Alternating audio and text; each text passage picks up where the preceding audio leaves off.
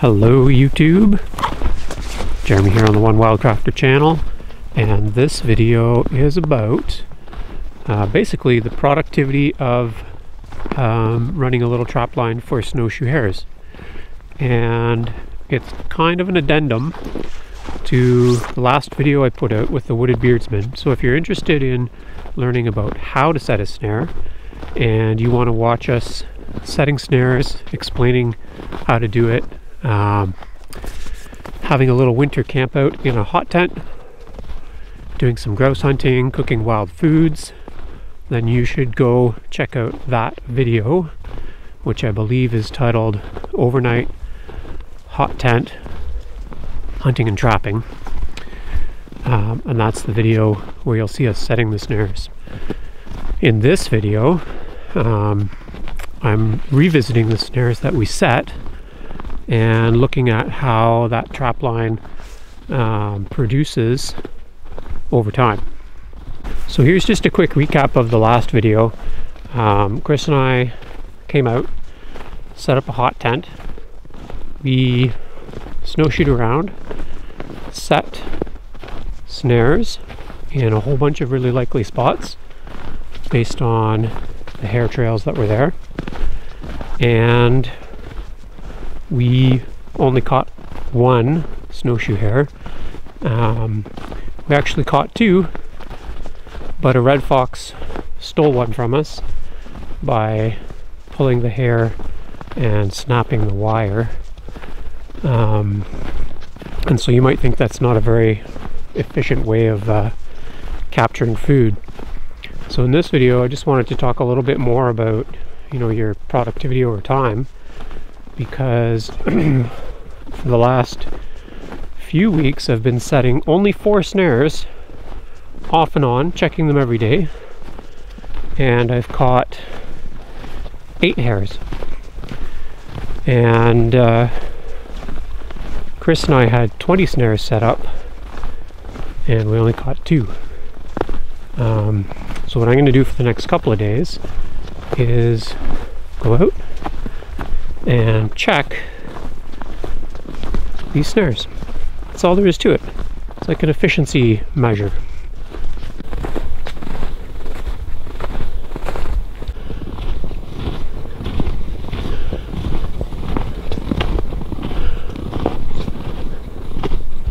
Also, Chris wanted some updates on how some of the snares performed after we modified them a bit. So I'm going to throw in the few shots. They might not mean a lot to you, but Chris is going to be watching intently, and he's going to be wondering if the way that he changed these snares up made a difference in their success rate. I'm at the first snare, and I'll show you what happened. So previously this was a very open snare, and what Chris did is he put in all these little pieces of dead conifer, and what happened is he wanted to disguise the fact that there was a snare here, and a hare has gone through and was not caught, but it was fooled at least enough into still jumping through that spot there. So I'm going to reset this snare and hopefully we catch it on the next run through. So here's one where we also fenced it off a little bit more, but a hare has not run through the snare there, because what was happening is they were deking around to the left.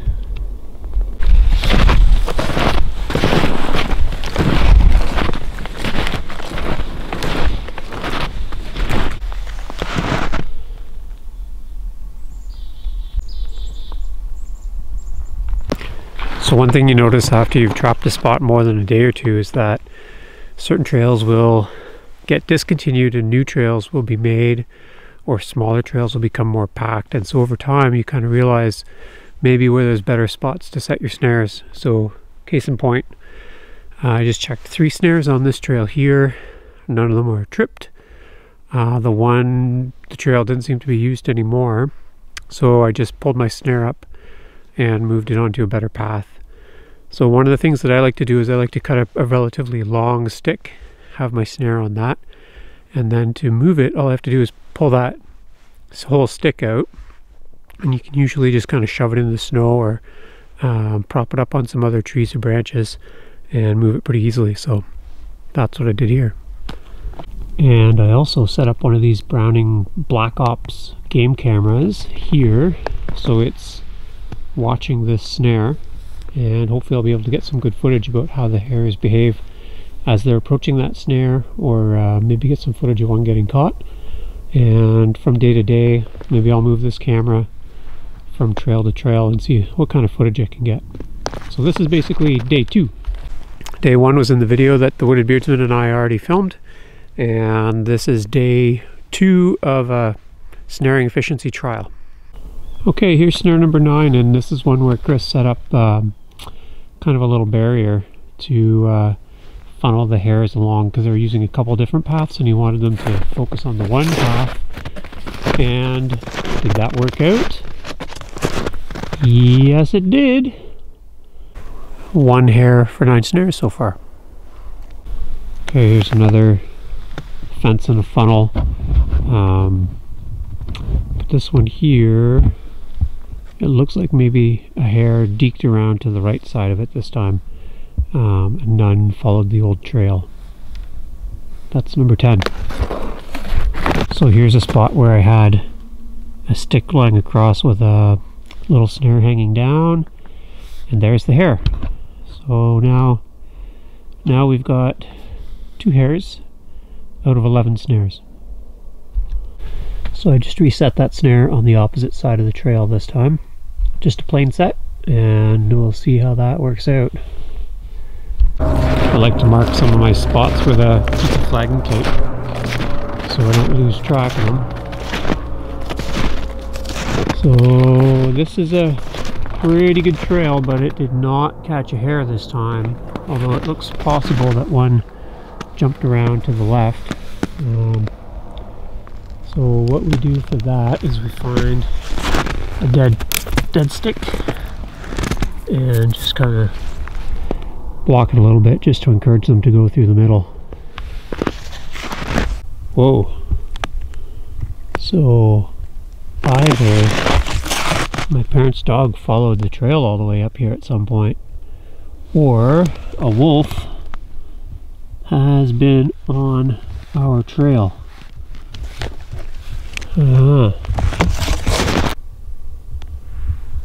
And when I look at these tracks a little bit closer, it looks like it was walking towards me and then running from me. So I wonder if it was just here and heard me talking to myself, or what. Anyhow, there's another snare there, untouched. I'm going to say that there might be more than one wolf-dog track here. And look what happened over here. This is my 15th snare, untouched. But whatever was here went running up in that deeper snow too. There's more of those wolf dog tracks, and there's a bunch of rabbit fur there. So one got eaten. I wonder if it got pulled out of my snares. I have another snare just up ahead.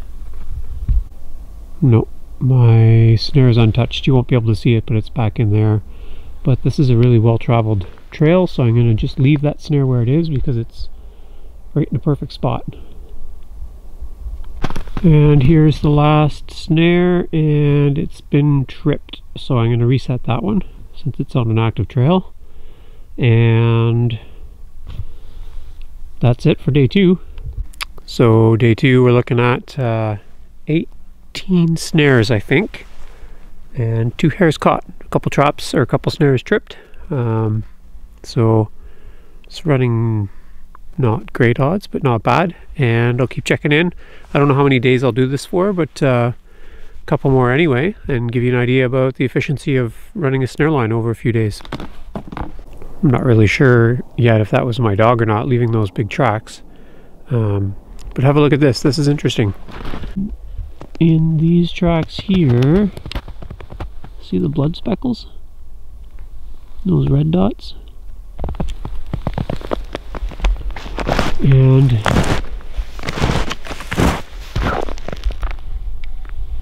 see one down there. There's a good one here.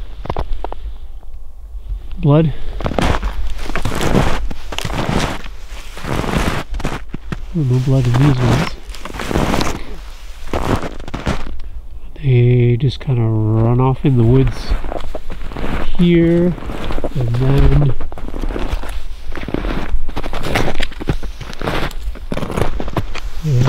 and this is a fox track over here, so that's a different critter. And up ahead here we got some hare tracks and fox tracks again. So I don't know what that is. Is that my dog, my parents' dog, or a wolf with a bleeding paw?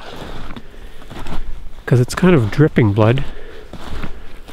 Or is it a wolf or a dog running around with a hair in its mouth, licking the blood off of its chops? I'm just not really sure. And maybe we'll never know. We'll see if there are fresh tracks when we come out for the day 3 check-in tomorrow. Alright, day 3 on the trap line, snaring hares. I was trying to remember how many snares I have out. I think it's 17. We'll count them as we go and see what our success rate is today. So we had 2 the first day, 2 the second day. See if it's any different today. We touched a couple snares up yesterday, moved 1 or 2 around, reset the ones that had caught hares, and today's another day. So we'll go through and have a look. If you're just watching this video to learn about snaring hares, because you're snaring and eating hares, you might be interested to know that this is my 340th day of eating wild food. My big wild year with my girlfriend Delphine, and we're just eating wild food all year and documenting that process. Hey, have a look at our first trap here. Number 1, Bun Bun. Number 2, just a plain snare. Number 3, with all the brush, funneling them in, no hair. So this is the first little side trail, and there are 3 snares set down here. This part of my trap line is on a separate property at my parents' place, nearby to my place.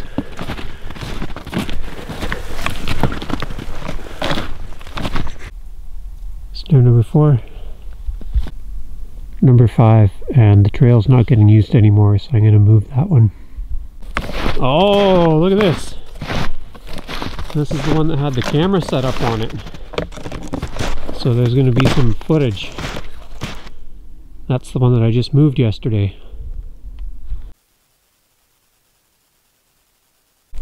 Number 8, and they're not using that path anymore, so I'm going to move that one. Number 9, I'm going to give that one more day and then I might move it. Number 10 got bumped, and it looks like the whole stick got flipped. Well, maybe it just fell down from where it was. So set that back up.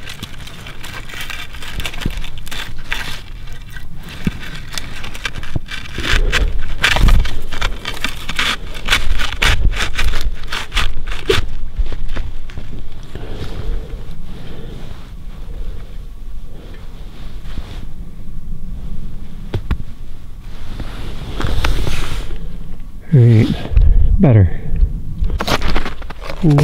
11 is missing. There was a crossbar here. I'm sure I didn't move that one. No, because remember, one deked around, so I added this. So there was a crossbar here. Rabbit got caught. So now we just have to look around, because it could not have gone far dragging a crossbar. So just give me a minute.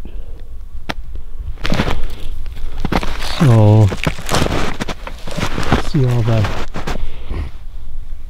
there's scats here. It's all thumped down, and you can see the line where the sticks, that crossbar has been bounced around. So here we are, not too far off. So that hair only traveled about 8 yards from where the snare was set, but that one did not work as humanely as it should have, and I'll have to use a bigger crossbar next time.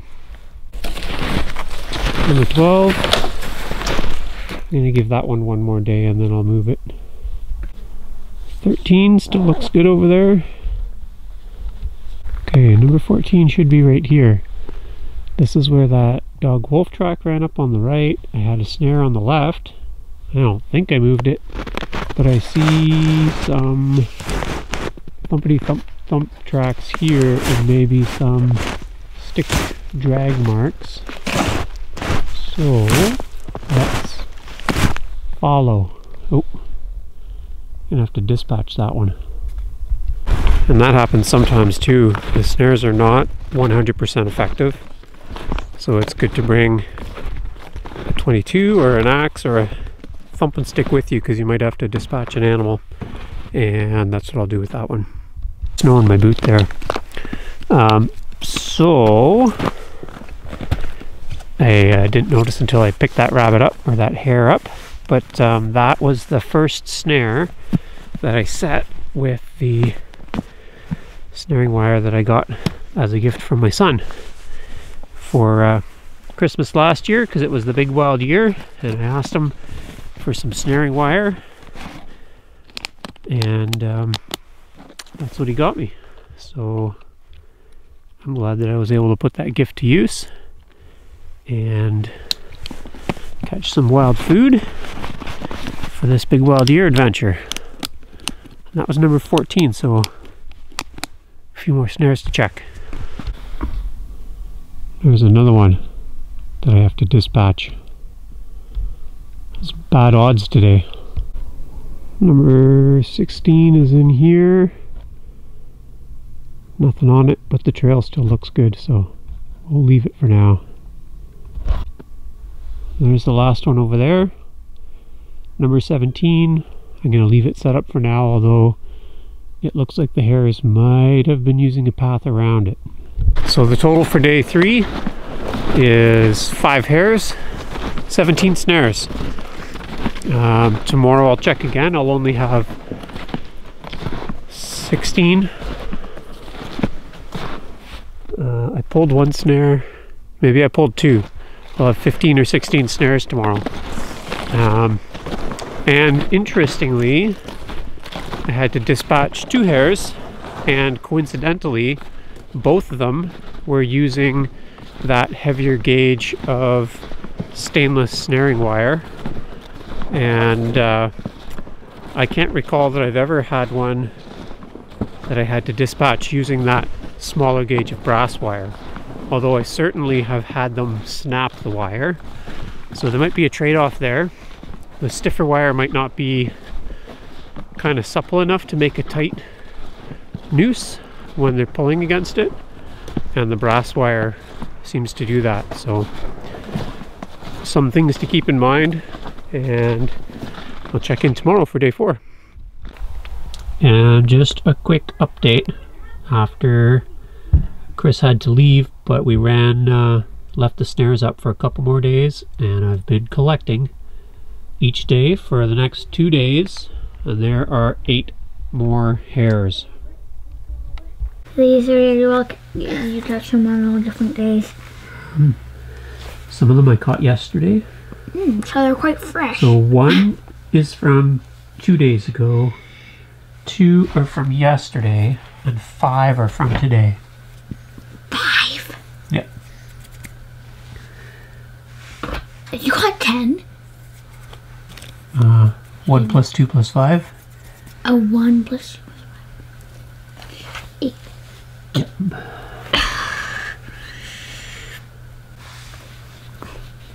Now what? Now, Both you knees are bare. Yeah, you can pull them apart a little bit. Ooh, Now wouldn't you- that hurt? Well, No, if it's it was dead. alive, maybe.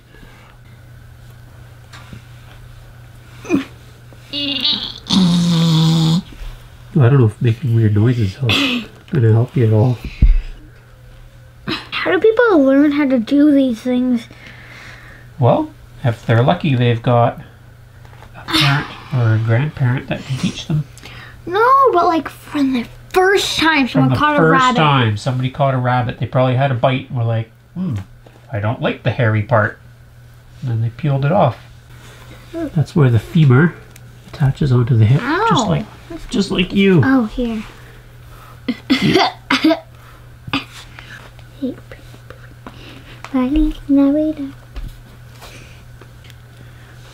So that's all the eating and that's all the go? Yep. And I think what we're going to do with these guts, we'll save them all up. And then I'll make you guys a gut soup one day. Make the bears a gut soup. Yeah, I'm actually going to make a bait for a fox or a wolf because That looks so funny. without their fur, No, half it's their the fur on head. their head, yeah.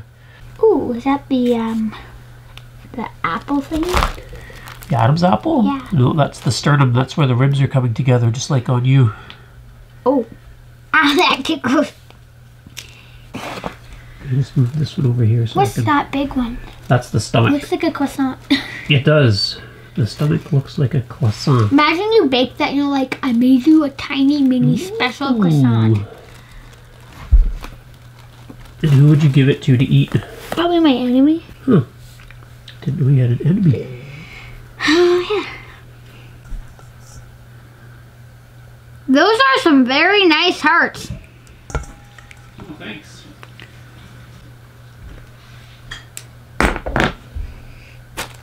Dad! Yep. Look!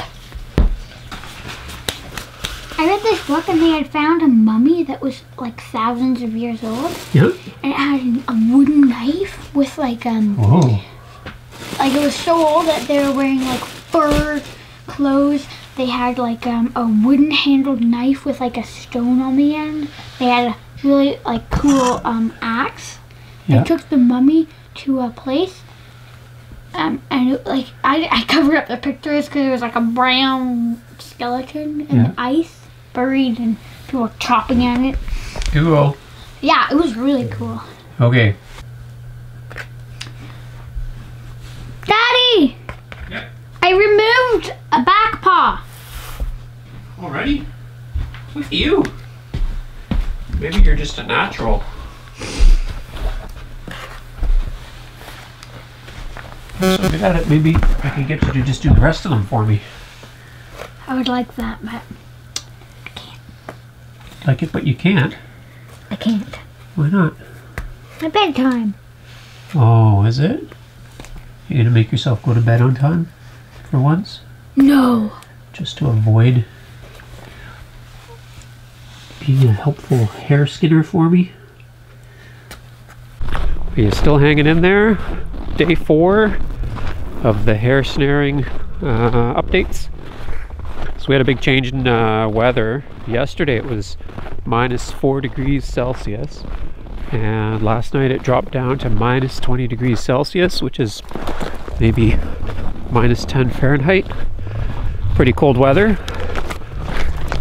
Now the old timers say that that is the weather that makes rabbits run. And I don't know if I've been snaring enough rabbits to know if that's true or not, but I'll be interested to see if we catch more today or not. And also, Been thinking about whether our increased efficiency is from just the snares being out longer, or the fact that checking them every day over a period of days lets you tweak them and move them, and that is what really increases your chances of catching hares. So I'm just on the first trail here. Let's see what we're after. I see lots of fresh tracks, so there was definitely activity last night. Fingers crossed. I would say this is probably a fisher track, hopping along over here and over by the spring. Hopefully didn't pull any hairs out of my snares, if I have any. I know not everybody's going to watch to the end to find out how this turns out, but I'm going to be cheeky and give you a mid-video reminder that if you like what you're watching, you may or may not watch it through to the end, but if you like it and you want to see more, hit the subscribe button. And if you want to know when new content's coming out, turn on the notifications. Ooh, you almost saw me get a twig in the eyeball. Bonus footage. Coming up on the first snare. Oh yeah, this is the one that caught one yesterday, and I let it flip up. I didn't really reset it, but there are fresh tracks on the trail, so I'm going to consider setting that one again, or maybe I'll just let it rest for a while longer. Here's number 2. This was a pretty good trail, but didn't get any activity last night, so I'm going to move this one. Oh, what is this? Something pooped out some. I would say that those are mountain ash berries. And there's a track there. I'm going to say that that is a fisher track, based on the size and the gait pattern. A berry-eating fisher. And this one didn't catch anything, and the trail's not used, so that's one that I said I was going to move, and so today's the day to move it. I can also tell on this little short walk that these gloves are not going to keep me warm on the longer hike. It's going to be hard to manage the camera, so what I might do is count and check all the snares, and I'll just do a quick clip with an update of how many I caught, or if there's any super exciting footage, I'll make the effort to pull the camera out, but it's cold. I brought my mitts, but I forgot them in the car, so I just have my gloves, and I guess I'm going to just have cold hands and keep on filming and updating. So we'll set our first couple of snares. I set the camera up here, and it looks like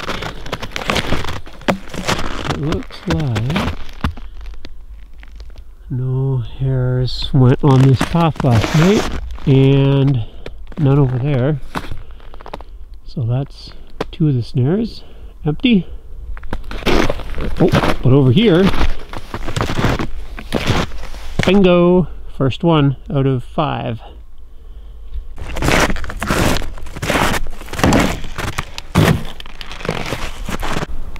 Number 6. Here's number 7, and that's one that we just moved there yesterday. We'll give it another couple days. Number 8, and it's not really on an active trail anymore, it looks like, but I'm just going to leave it for now. So this was number 9. You can see it's missing, but just about 8 feet away, you can see that hare did not get very far on that snare pole. So that is the 3rd hare that we've caught on this trail. So once on that side, twice on that side maybe, once on this side. So it's a pretty good spot, and that is Snare number 9. 2 hairs, 9 snares. Number 10 here. I was sure this one was going to catch a hair. But no hares used the trail last night, it looks like. Number 10. Number 11. Just going to readjust it here a little bit. Nothing there. 12. Empty. 13. 14 is back over there. Empty.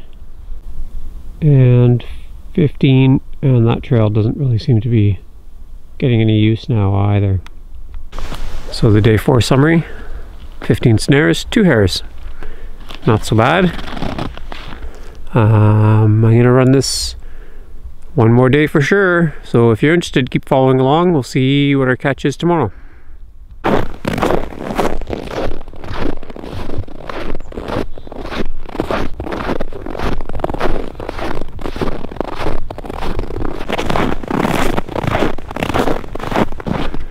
Day 5.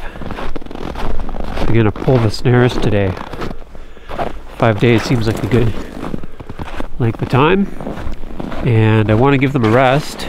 It's just what is it, 6 days till Christmas, I think, and after Christmas I believe that Chris, the Wooded Beardsman, and I have a plan to do another run of hair snaring with the game cameras set up for some extra footage and try our success there.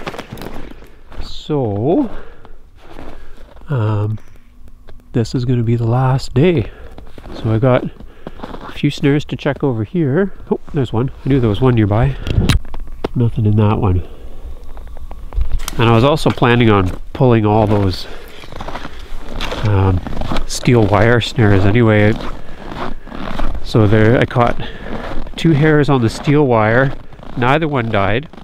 And in talking with someone who used the steel wire a fair bit, they said they run about 50-50, where half the snares kill the hares and half of them don't, and that's just not good enough odds. I'm not convinced that it's the right gauge either, so I'm going to permanently switch to just the brass wire. It was minus 30 degrees Celsius last night. I do see lots of fresh hair tracks around.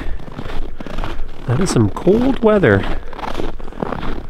Minus 30. If I was a hare, I don't know if I'd be out running around to keep warm or if I would just bury myself in the deepest, warmest place I could find. Even at minus 30 though, the spring just flows all year round. Never freezes. Nothing on this one. Alright, this is my first side trail and I got the camera set up here.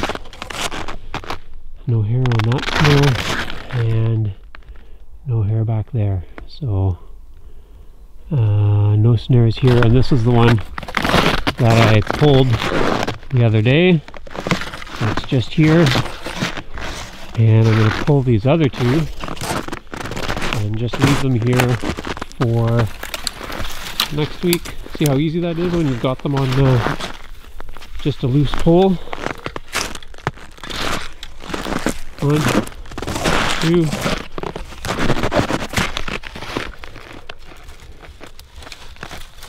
3. I'm gonna give a rest for a week, and then Chris and I are gonna come back out and set more snares. I think here, or maybe somewhere else. So I might have to come back and pick these all up later. And take the camera down.